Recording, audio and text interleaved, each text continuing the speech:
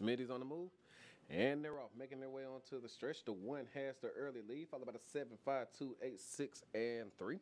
Now making their way into the first turn. The number one Greyhound, Coach Elizabeth, still maintains the lead with the number 7 Greyhound, WW's Fair, trying her best to take the lead from Coach Elizabeth as they make their way down the back stretch, headed into the far turn. But the number one Greyhound, Coach Elizabeth, still upholds her lead over the rest of the pack, now entering onto the home stretch.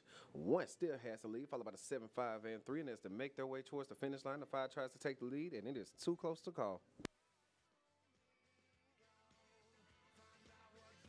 What you can be.